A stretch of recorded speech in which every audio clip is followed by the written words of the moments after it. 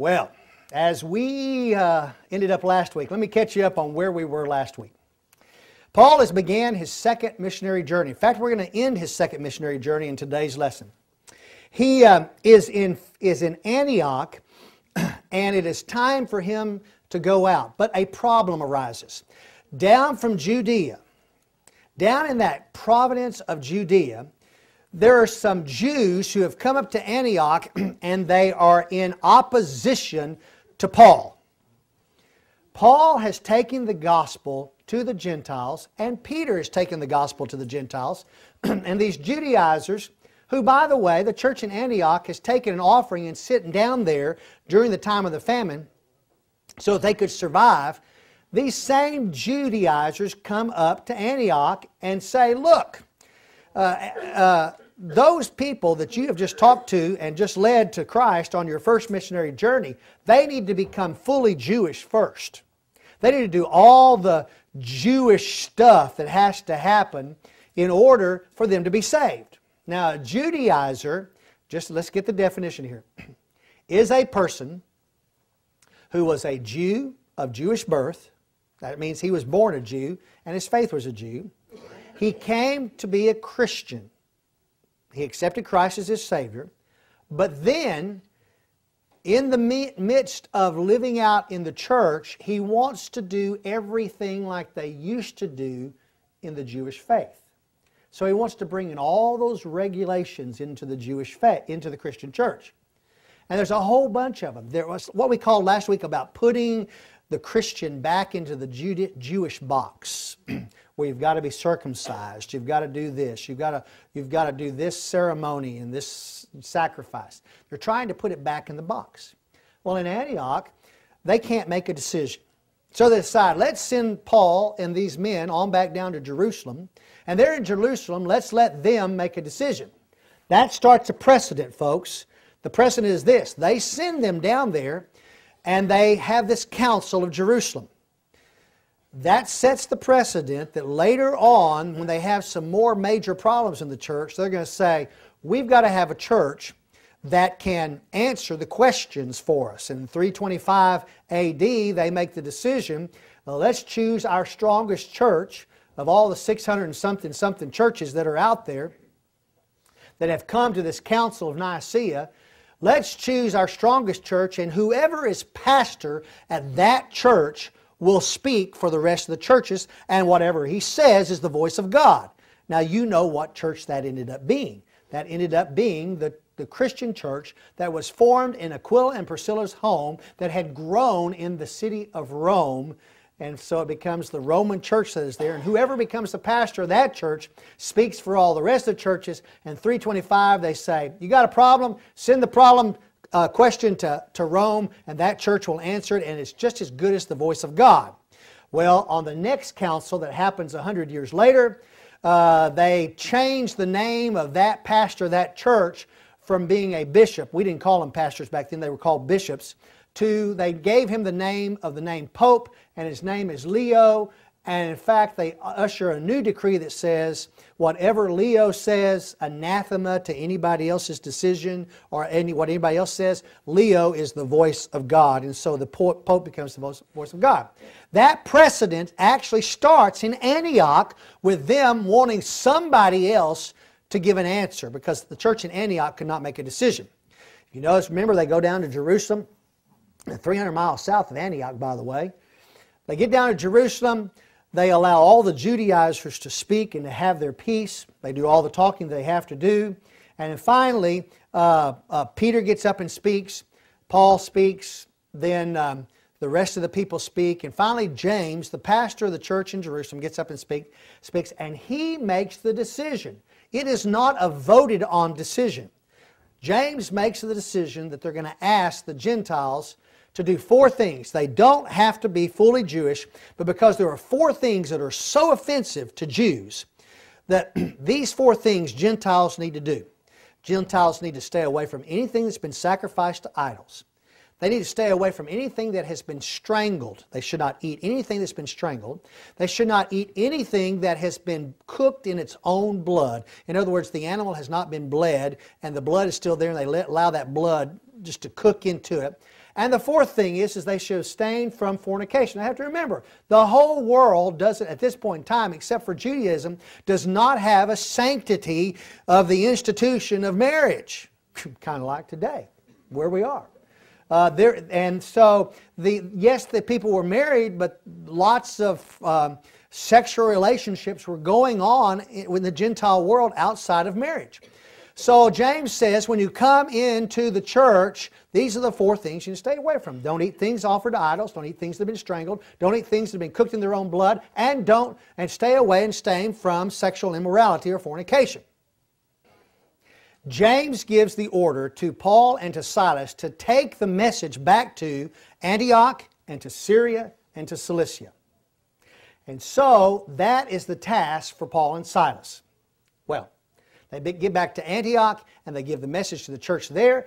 And Paul says, hey, it's time to go on my second missionary journey.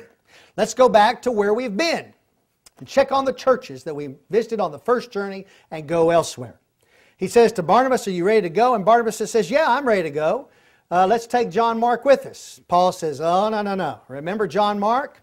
6 years ago, he deserted us in Perga, and we do not want him with us. I don't want him with us. And there was such an eruption of dissent between Paul and Barnabas that Paul and Barnabas separated ways. Barnabas takes John Mark and they head to Cyprus. By the way, that's the first place they went on their missionary journey. So Barnabas takes the message of James with John Mark and heads to Cyprus, the island. Paul selects Silas as his partner, and they head off first to the east, up through Syria, back through Cilicia, which is where the message was supposed to go, and they head over to Derbe, straight across on land. Well, if you remember, Derbe was the end of the line on the first missionary journey. It was the last town they visited before they turned around and revisited every town and returned back to Antioch. So they head over to Derbe. They've got the message. Silas is delivering one message. Paul is delivering the other message. And then they head to Lystra. And from Lystra they go to Iconium. And from Iconium they're going to head through Asia. But as they go through Asia, the Lord does not allow them to minister in Asia. He doesn't allow them to go to the east. They go right over to Troas. Now Troas is on the edge of Asia, and to get there they have to split Asia right down the middle, but they don't do any ministry in Asia. They don't start any churches. Well, we'll find out in just a little bit. The question was why. We're going to find out a little bit. They get to Troas, they go to a synagogue, they spend the night there, and in the night Paul has a vision. He sees a man in Macedonia who is calling Paul to come over and minister to them. Next morning they get up, Paul hops on a boat, they float across the water 150 miles, they land and they go into Philippi, the city of Philippi. There in the city of Philippi, if you remember, they go to the synagogues, and lo and behold, the synagogue, the people who are going to come to Christ, and then the Jews who are not going to come to Christ start doing the normal thing people do when they're mad at somebody. They start lying about them. So they go out into the city streets, and they go out into the marketplace, and they begin lying about Paul and his team and say, these people are teaching things that are contrary to the laws of Caesar. Now, the law of Claudius Caesar they're talking about actually was not even a Roman law, for the matter of fact. It was a law that was developed back in the 500 BCs and quoted again in the 200 BCs, established again, that said when there's a Caesar, no one can speak about anybody else being a king or a Caesar in the area where the Caesar is in control. And because Paul is there preaching that Jesus is the king, even though he's talking about the heavenly king and the eternal king, he's not talking about an earthly king. They use that as an accusation against him to get him put in jail. And it works. They throw him in jail. They beat him. They beat him to the pulp and throw him in jail. Well, they're in there, and it's Paul and Silas and Timothy, and there's also another person in there who we don't really catch who it is until he says that we were in the jail there in Philippi just singing and praising God and worshiping. We. That means that Luke was there too, because Luke is the author of this book that we call Acts. He's there with them. He's the constant, silent companion of Paul every place he goes. They're praying. Lo and behold, this earthquake happens at midnight. The chains fall off of them. The jailer comes running and thinks that his prisoners have gone away because they're down deep. I mean deep in the dungeons where that you have to have lights, torches to go look and see. They're singing and praying down in the dark. And they hear the jailer worried and about to kill himself. And Paul cries out, "Don't, jailer, don't do that. We're here. We haven't run away. We're all here. You're safe." The jailer is so thrilled. He comes to Paul with the torches, and he says, "What must I do to be saved?" Paul says, "Believe on the Lord Jesus Christ, and you shall be saved, both you and your family." The text tells us that the jailer took him and all the people that were in the jail with him, that were under his guard, to his own home, and they talked and told the story of Jesus Christ, and not only the jailer, but also his entire family came to know the Lord as Savior. The next, they went out, by the way, that very night, and were baptized that very night.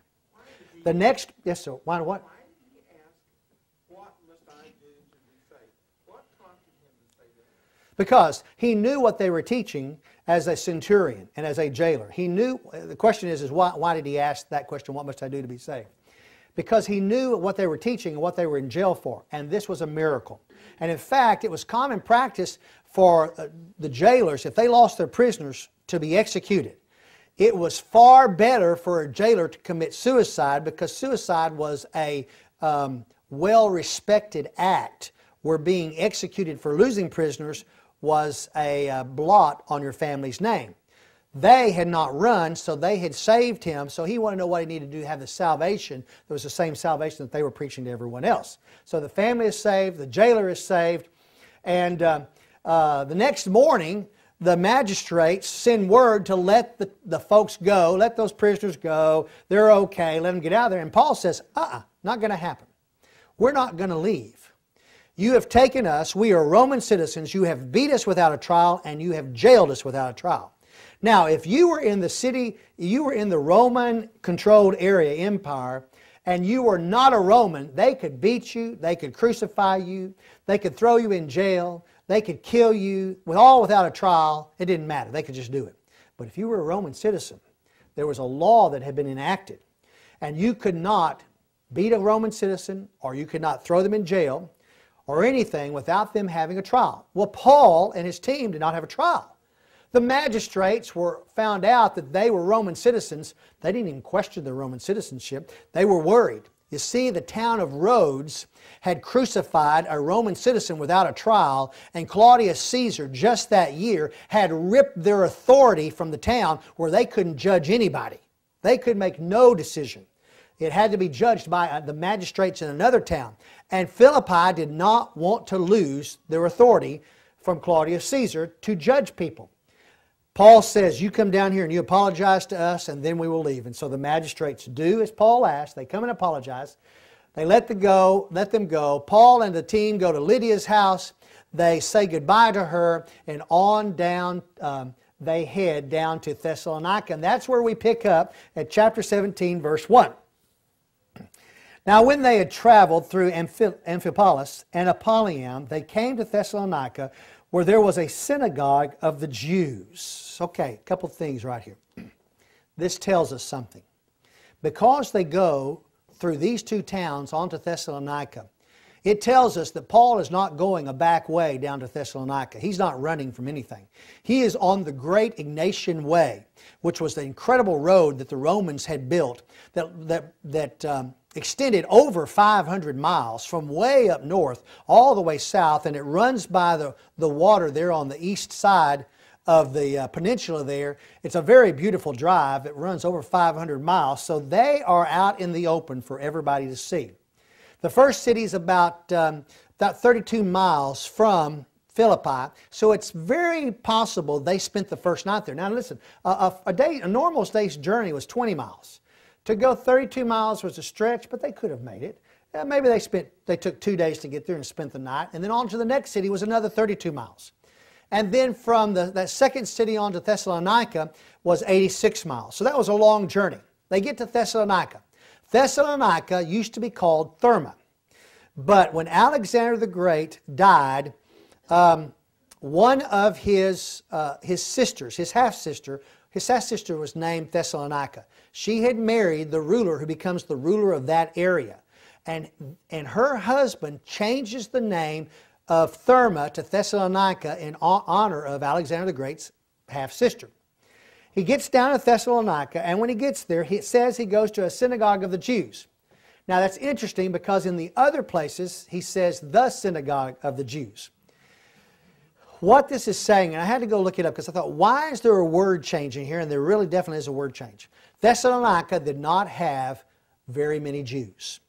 And so they did not have multiple synagogues. Remember we talked about at the death of Christ, there were over 100 synagogues in the city of Jerusalem, one for every language that the people would speak from where they came. If they came from the North Africa, those people who spoke those languages had a synagogue in Jerusalem for that language. Even though they were Jewish proselytes, they weren't Jewish by birth, they were Jewish by faith. They had a synagogue for that, or for the Syrians, or for the ones from Pontus, or for ones from Rome, or for ones from Spain. They had different synagogues. There's only one synagogue in Thessalonica, and Thessalonica did not have very many Jews in it because they couldn't make a living there.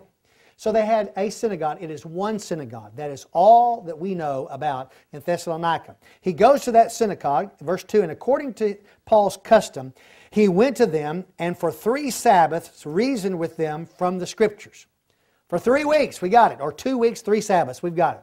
It goes into 3 weeks. Verse 3, explaining and giving evidence that the Christ had to suffer and rise again from the dead, and saying, this Jesus whom I am proclaiming to you is the Christ. And some of them were persuaded and joined Paul and Silas, along with a great multitude of God-fearing Greeks and a number of the leading women. So the work in Thessalonica in just 3 Sabbaths plus a little bit of time is incredible. A whole bunch of folks, Greek and Gentiles, turned to be part of the church there. Well, you know what happens whenever after you've already claimed all the folks that are going to be there? Same thing happened at Philippi. It's going to happen in here in Thessalonica. As soon as all the people who are going to become part of the church are part of the church, all those who are not going to be part of the church begin to lie about it. So here's what happens. But the Jews, becoming jealous and taking along some wicked men from the marketplace. There's the key, wicked men. They can't just out-talk Paul, so they're going to go get some people who will lie really well. Some wicked men, some people who are corrupt criminals. You remember when Jezebel wanted that vineyard for her husband Ahab, and Naboth would not sell it? What does she do? She goes and calls this thing called a fast, and every time they have a fast in Israel, that they send out word to all the country because they're going to have this fast, and at this fast, the people come in from every roach and cockroach and criminal comes in because the Jews, in order that festival, are going to give their food to them, and they're going to give them alms. And when you're giving food and money to somebody, you can get a lot of people say just about anything you want them to say. And if you remember, Jezebel got those people to lie against Naboth and have him killed so she could possess the farm, and she does. And then she gives it to Ahab, and Ahab goes, oh my, what have you done? What have you done? And of course, she dies because of that act. In fact, the prophecy comes that she will not be buried. And lo and behold, she hits the ground and the dogs eat, and only leaves the palms of her hands and the feet in her feet. That's all that's left of her because of the sin that's in her life.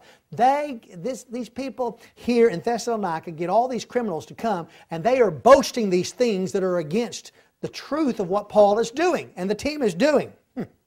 Well, here's what happens. Going on, it says, they got the men from the marketplace and formed a mob and set the city in an uproar, and coming upon the house of Jason, they were seeking to bring them out to the people. And when they did not find them, they began dragging Jason and some brethren from the city before the city authorities, shouting, these men who have upset the world have come here also. And Jason, having welcomed them, And they all act contrary to the decree of Caesar, saying that there is another king, Jesus. It is the same accusation that was used against them in Philippi. You can't talk about another king in the area controlled by Caesar. So they're using this old law and saying, hey, they've caused the whole world to be upset. And by the way, they have caused the whole world upset. Remember that, because I'm going to tell you about something in just a few minutes when we get down to Corinth about them being upset. Well, they've dragged Jason out into the streets. Jason and some of his friends who are believers, and they've welcomed Paul into their homes. That's where they're staying. They're providing for them. They drag them out the street and they beat them. And in doing so, they are upset. And finally, we don't see it here, but we know it from another place. Paul and the team joins them, and here's what happens. They take the team, they put them under custody, and verse 8 says, and they stirred up the crowd and the city authorities who heard these things, and when they had received a pledge from Jason and others, they released them. They had to post a bond. They had to put up money to keep everybody free. Now, in Philippi, they just threw them in jail. But here in Thessalonica, they gave them the opportunity to post a bond. You know, money will buy you just about anything. Did you realize that? Enough money can get you out of jail pretty much anytime, anywhere. You know, set a bond at $6 million. If you can come up with a bond for $6 million, they'll let you go. They will.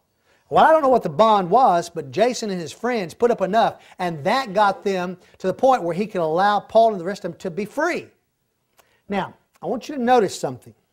Just because something is in the Bible does not mean it's godly. I want you to understand that. There are lots of things that happen in the Bible that are not godly. And I have trouble with what Paul does next. I do not believe it is godly. In fact, we're going to find out that I believe that it's not godly. And as we go through, Paul is going to make a series of decisions on this second journey here between Thessalonica and Corinth that it's going to cause the Lord Himself to have to speak to Paul in another vision. And that happens in chapter 18. Paul is making poor decisions. Here's what happens. Verse 10. And the brethren immediately sent Paul and Silas away by night to Berea.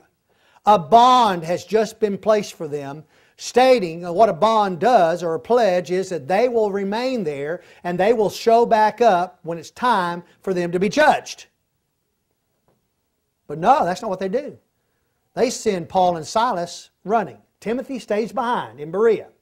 Timothy's going to end up going down to Thessalonica, then catching up with Paul in Athens, going back to Caesarea, then coming back and catching up with Paul with Silas in Corinth. Now Silas and Paul are on the run. So they head off down to the water. I don't agree with that. I don't. The Lord can protect them. But Paul is not operating, in my mind, under the leadership of the Lord at this point in time because of the things that happened. Verse 11. Now these were more noble-minded than those in Thessalonica. Oh, I'm sorry, let's go back to verse 10. And the brethren immediately sent Paul and Silas away by night to Berea.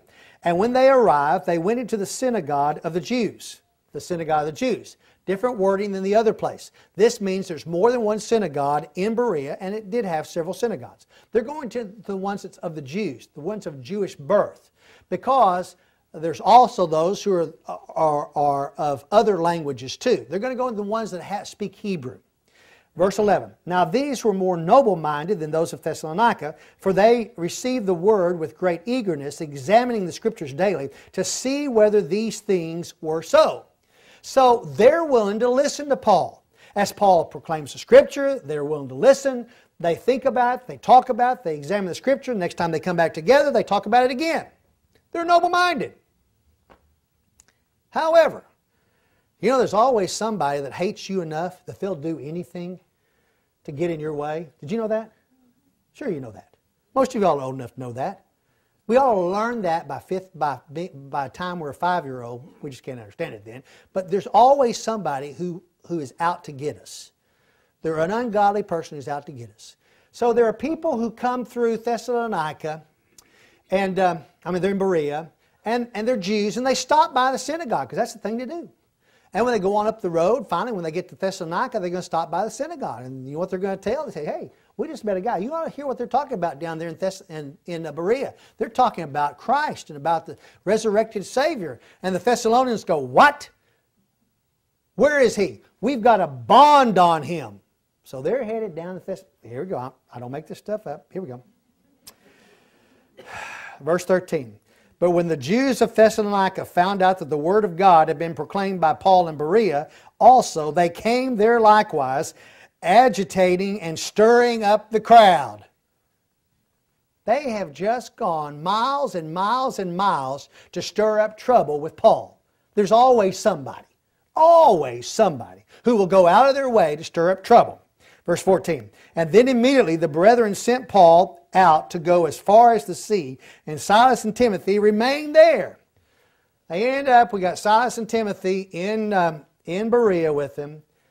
They send Paul out. You got to get out of here. So he's run from Thessalonica. He's now running from Berea. They take him out as far as the sea. That means they take him back to the Nation Way, the road down there. And they leave Silas and Timothy in Berea. And then there are some folks that go on with Paul down to Athens. Here it is in verse 15. Now those who conducted Paul brought him as far as Athens and received a command for Silas and Timothy to come as soon as possible, and they departed. Paul gets down to Athens with a whole crowd of folks who are accompanying him, so he gets there safely with Paul and both Luke, by the way. Luke is there.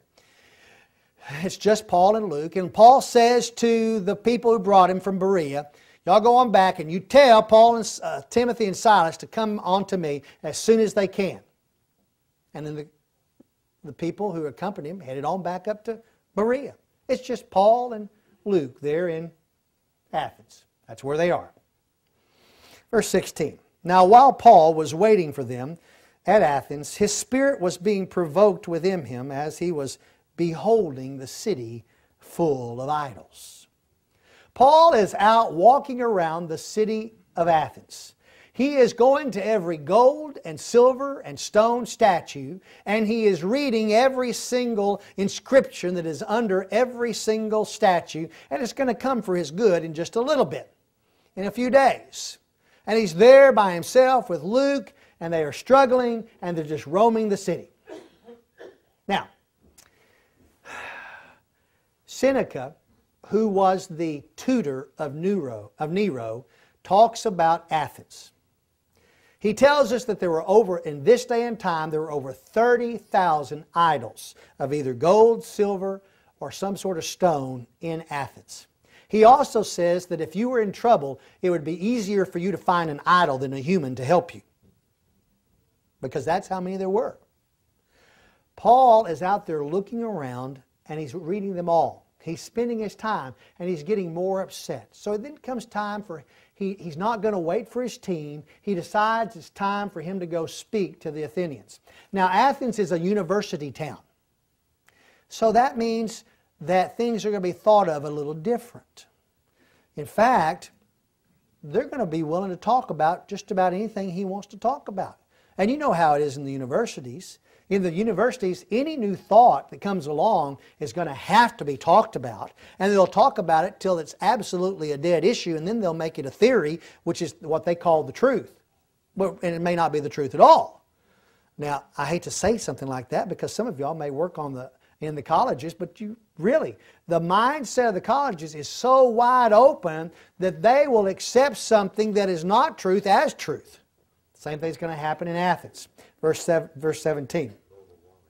So he was reasoning in the synagogue with the Jews and the God-fearing Gentiles, and in the marketplace every day with those who happened to be present.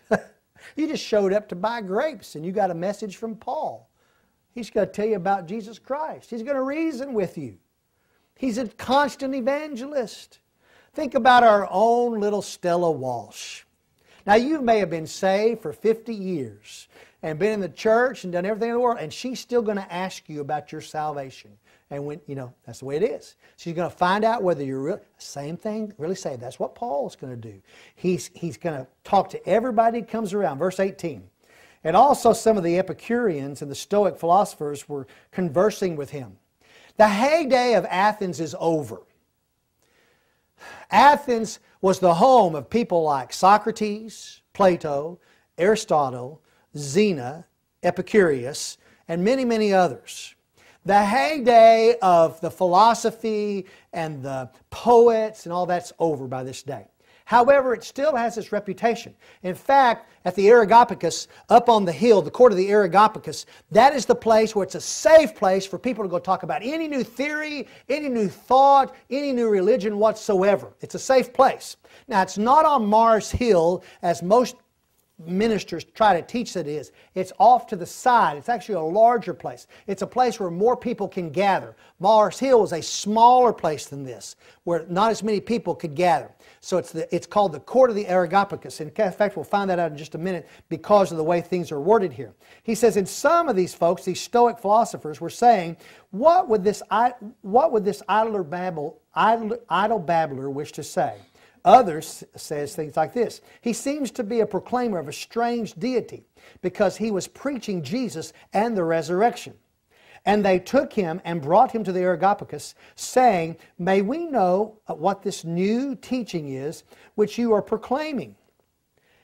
This is not what happened in Philippi. This is not what happened in Berea. This is not what happened in Thessalonica.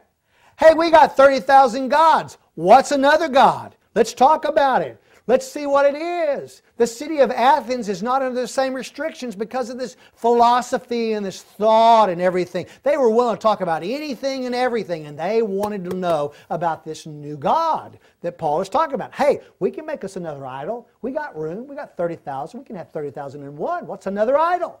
You see how open-minded they are? Okay, here we go. Verse 20 says, for you are bringing some strange things to our ears. We want to know, therefore, what these things mean.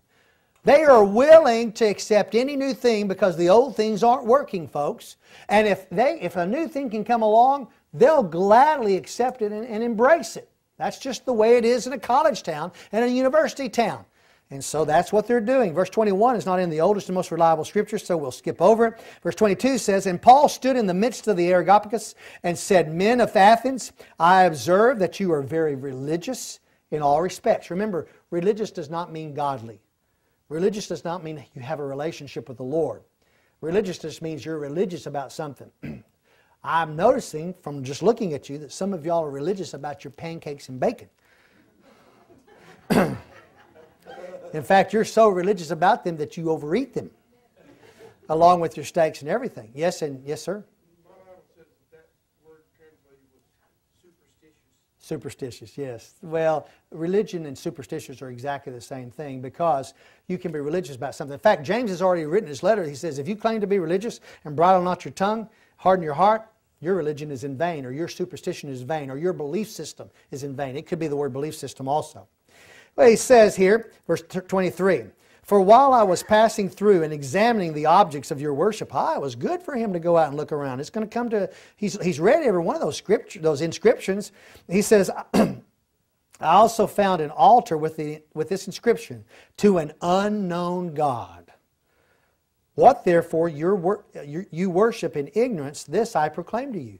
Ignorance does not mean that they were silly or stupid. It means that they just didn't know who this unknown God was. And they were looking for this unknown God. They want to know who this unknown God was. So Paul is going to use that as a jumping off spot to teach them about Christ. Verse 24. The God who made the world and all things in it, since He is Lord of heaven and earth, does not dwell in temples made with hands. Neither is He served by human hands as though He needed anything, since He Himself gives to all life and breath and all things. And He made from one every nation of mankind to live on the face of the earth, having determined their appointed times and the boundaries of their habitations, that they should seek God, if perhaps they might grope for Him and find Him, though He is not far from each one of us. For in Him we live and move and exist, and even some of your own poets have said, for we also are His offspring. Well, that's a long sentence, isn't it? Being then the offering of God, we ought not to think of the divine nature, that the divine nature is like gold or silver or stone, an image formed by the art and thought of man. Therefore, having overlooked the the times of ignorance, God is now declaring to men that all everywhere should repent, because He has fixed a day in which He will judge the world in righteousness through a man whom He has appointed, having furnished proof to all men by raising Him from the dead. Up until this point, the Athenians are with Him. He has said nothing to this point except for that last sentence that is going to throw them into a haywire situation. The Athenians believed in the afterlife. You remember the gods? Zeus and Poseidon and all the gods, and the men who were on earth who were half gods. And they believed about the afterlife, but the thing that they did not believe about was a resurrected man. That threw them for a loop. And when He said that, that caused a stir with them. Everything else He said was okay. He said to them, listen, this unknown God that you want to know about, God is proclaiming to you who that unknown God is that you need to worship. And He says, He's telling you this through me and through the proof that there was a resurrected man, Jesus Christ, raised from the dead. Verse 32. Now when they heard of the resurrection of the dead, some began to sneer, but others said, we shall hear you again concerning this. Just like it. They could not say anything back against Paul at this point in time, so they thought, we need to go and have our Starbucks coffee, and we need to sit around and talk about this amongst ourselves so we can come back and have some more questions for you. So we're going to draw this committee meeting to a close, and we'll come back together again at another date, another time, so we can talk about this some more, because we want to know more about this. This is not what he got in Philippi or Berea or in Thessalonica. There he got thrown in jail or have to put up bond. But here, we're just going to talk about this some more. Well, that's not what happens. Verse 33, so Paul went out of their midst, but some of the men joined him and believed. Among them were Dionysius the Areopagite and a woman named Damaris and others with them. Well, Paul has made some inroads into the Athenian system. Dionysius the Areopagite is one of the 12 judges. Now, the 12 judges in the court of the Areopagus were the 12 judges that made Athens famous. That's that court that sits up on this hill where all the philosophy was discussed. It was a safe place. You could say anything you wanted and somebody would rebut against you. It was a place of debate, but it was a very polite place. So all through the days of Socrates and Plato and Aristotle and all the rest of them, those days were all gone. But the people who made Athens great and allowed them to be who they was this 12-member court of the Areopagus. And Dionysius was one of those 12 in that day. Now, he had taken another person's place.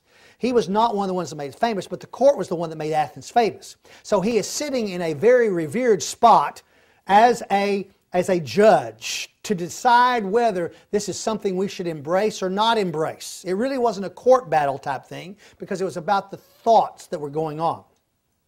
He accepts the Lord and becomes a Christian. Now, not many of us in America will lose our job because we become a Christian. Now, in other parts of the world that happens. And for him, when he became a Christian, he lost his job on the court. In fact, he's in the book of Martyrs because he becomes the pastor of the church in Athens and later gives his life for Christ. That's how important he is to the ministry. Well, chapter 18, verse 1. And after these things, he left Athens and he went to Corinth. He didn't give them another chance, folks, to talk. He didn't give them another opportunity to discuss it again. He had said all he was going to say. And he found a certain Jew named Aquila, a native of Pontus, having recently come from Italy with his wife Priscilla, because Claudius had commanded all the Jews to leave Rome. So he came to them. Okay, Paul ends up in Corinth with Luke, and they have no money whatsoever. They don't have any way to buy food or provide a place for shelter. They have nobody to bring them into their home. And so they go down to the area where the tent makers are, because he, as a Benjamite, was a tent maker. Even though he became a Pharisee, he is a tent maker by trade. He goes down there and he meets Aquila and Priscilla, and they are already believers. In fact, they have already started a church in Rome. They lived in Rome. Aquila was from Pontus. If you go back and look in Acts chapter 2, verse 9, it said there were Jewish people there in Jerusalem on the day of Pentecost from Pontus. Well, Aquila and Priscilla had to find out about Christ somewhere, and so it's very likely they were in Jerusalem on the day of Pentecost, and then took the faith of Christ back to Pontus, and then moved on over to Rome, into the city of Rome. There they had started a church. In the last part of 49 A.D., Claudius Caesar has had it with all Jews of Jewish descent in the city of Rome, and in fact in the city of Italy.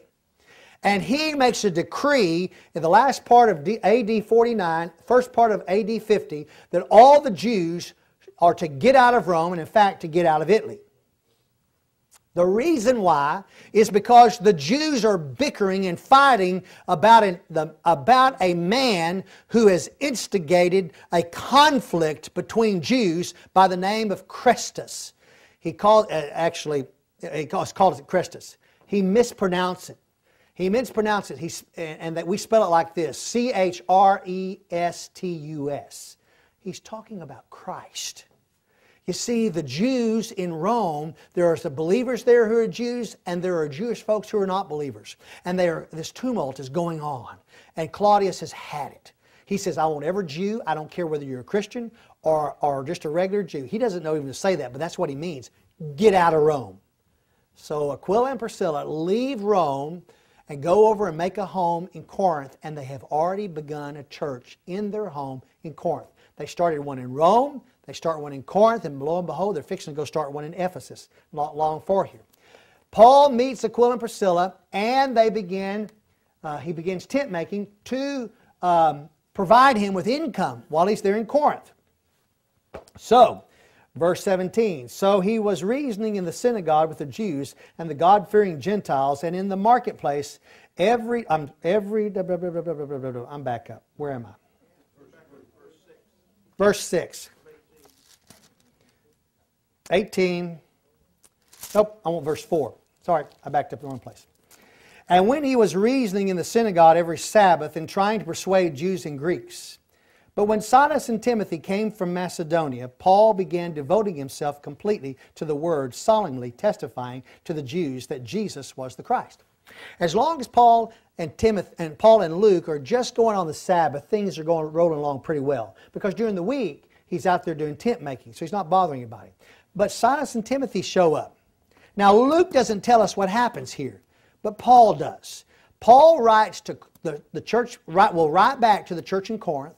He will also write to the Thessalonian church, and he will also write to the Philippian church, because and he talks to us in those three books about the offering that Timothy and Silas bring from Macedonia to Corinth, so that he can stop being a tent maker and go into the livelihood of every day preaching the gospel.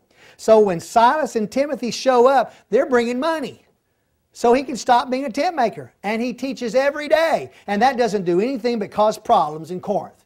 The Jews don't like him talking about the resurrected Christ every single day. Verse 6. And when they resisted and blasphemed. In other words, what that means is they're lying about Paul. They are lying. Whenever somebody gets tired of you, the first thing that happens, they're going to start lying. That's what happens. It happens in family relationships. It happens. They start getting personal and start making up lies. And it doesn't matter whether it's truth or not, because it's all based on what their perception was. And you can't ever change somebody's perception. And their perception of the Jews is that Paul is lying. So they call him that. They tell him he's lying. And so they said to him, so Paul resisted and they blasphemed. So Paul shook out his garment and said to them, your blood is on your own heads. I am clean. From now on I shall go to the Gentiles. So Paul takes his garment and he flips it out and he says, which is a Hebrewism that they did, and said, Blood's on your hands. I'm tired of you. From now on, I'm only going to the Gentiles. I'm not going to deal with any more Jews whatsoever. The converts who are converts, I'll deal with them, but I'm not going to deal with any more Jews. I'm going to the Gentiles. And so what does he do? He departs out of the synagogue right there, and he goes right to a Jewish house. That's what happens. And he departed from there, verse 7. He went to the house of a certain man named Titius Justus, a worshiper of God, whose house was next to the synagogue. He's a Jew. Actually, his father is a Gentile, and his mother is a Jew, and they worship as a Jew, but he's a convert. And his house actually has a common wall with the synagogue. I mean, it's not like a wall here and a wall here. No, at the side of his house, one of his walls on the other side is the synagogue. He's a Jew. He goes there, look here. And Crispus, the leader of the synagogue, follows him, believed in the Lord with all his household, and many of the Corinthians, when they heard, were believing and being baptized. The efforts of Paul are working, and Crispus, who is the leader of the synagogue, becomes a Christian and loses his job as the leader of the synagogue. And he goes over with Paul, and they're having their pity party. Well, Paul's so mad, he's not going to go to the Jews anymore. Verse 9, the Lord's going to correct him. And the Lord said to Paul in the night by a vision, "Do not be afraid any longer, but go on speaking, and do not be silent, for I am with you, and no man will attack you in order to harm you, for I have many people in the city." Now, he doesn't say he has believers, he just got people. He's got people who are going to protect him. Christian or not, Jewish or not, they're going to protect Paul. They're just going to protect him. The Lord has people that protect him. So the Lord had to speak audibly. If that's not in red in your Bible, get you a red marker and make it red, because that's the words of the Lord speaking to him. He shouldn't have run. He's running for his life. He's making up things he shouldn't do. He is out of God's will in the past, even though God's working with him to bring people to Christ.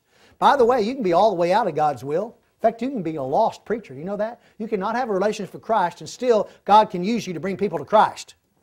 Because we've seen it before. And then the people get saved. Thank you for that. Verse 11. And he settled there for a year and 6 months. 18 months he's there. He's teaching the Word of God and God among them. Stop right here between verses 11 and 12. No, let's go on, then I'll stop in a minute. But while Gallio was proconsul of Achaia, by the way, a long time ago we found a limestone monument in Corinth that has Gallio's name. And the year that Claudius Caesar put Gallio in as proconsul, and it was 51 A.D. Gallio's brother was Seneca, who was the tutor of Nero. He had another brother also. The great Gallio family in Rome that were potters, they made pottery, very good, expensive pottery with all the designs on it, the Roman designs, and but the Roman pottery, the Venetian. Well, they adopted the three boys.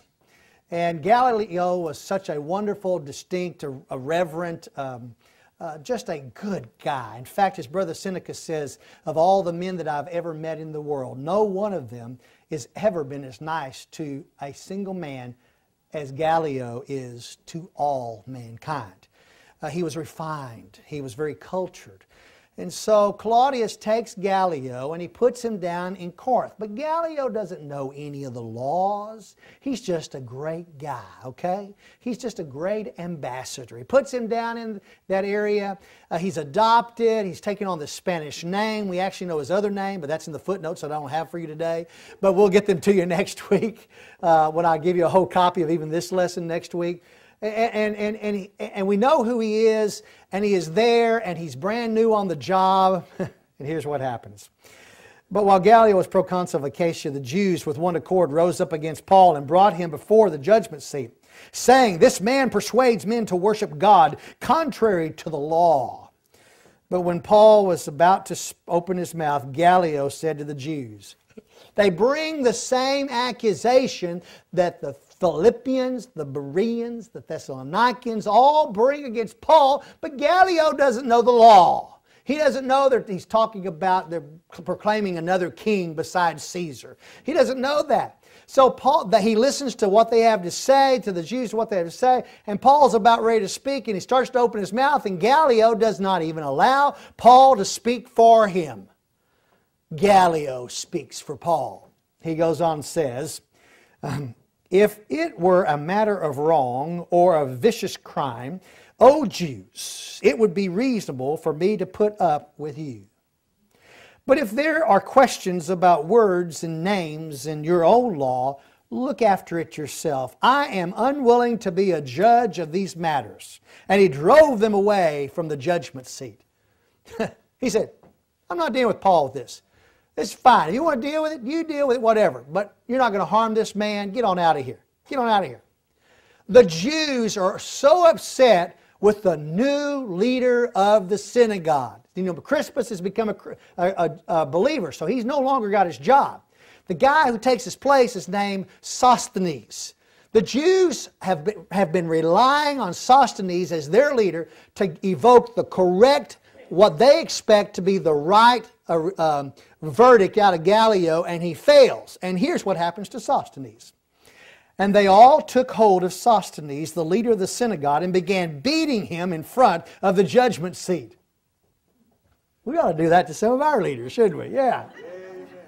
And Gallio was not concerned about any of these things. He just let them beat him. By the way, the beating for Sosthenes was for his own good.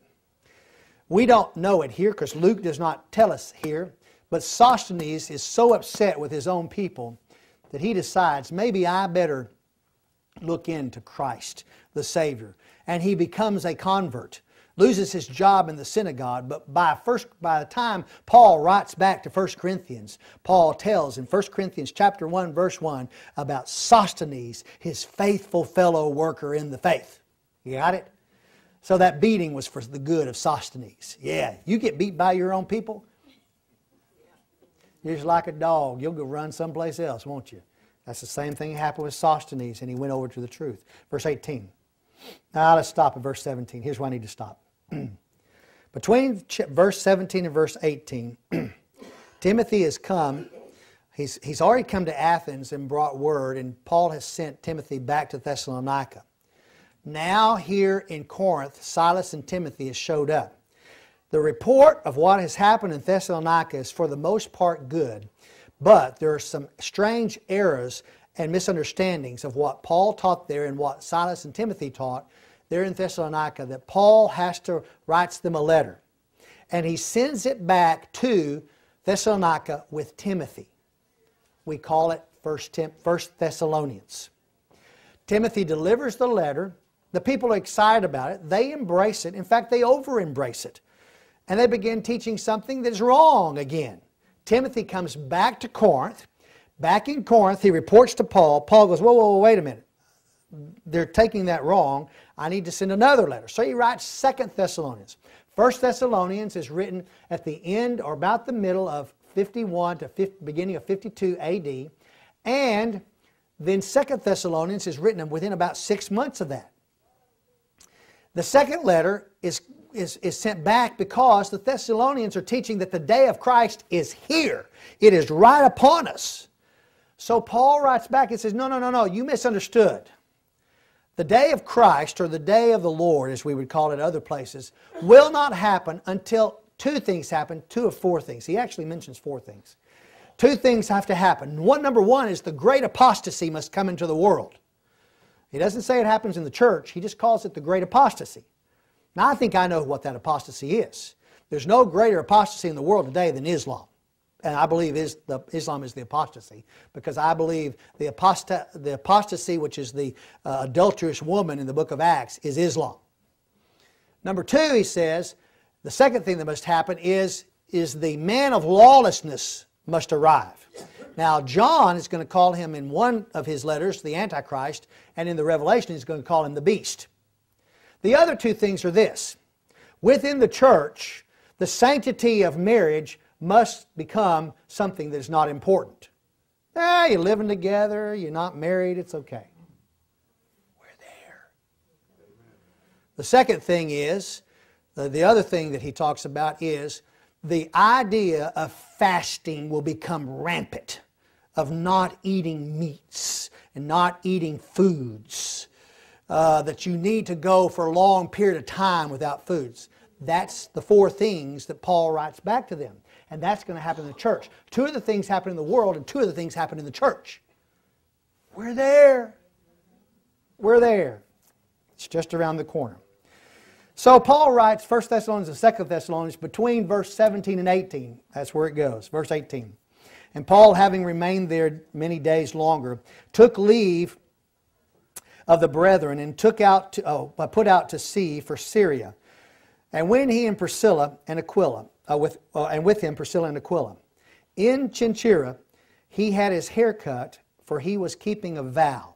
Okay, they have to leave Corinth and they go over to this little port area. You pick up non-commercial boats, boats that would just go across the 150 miles over to Asia, back to Asia where the Lord would not allow him to minister before.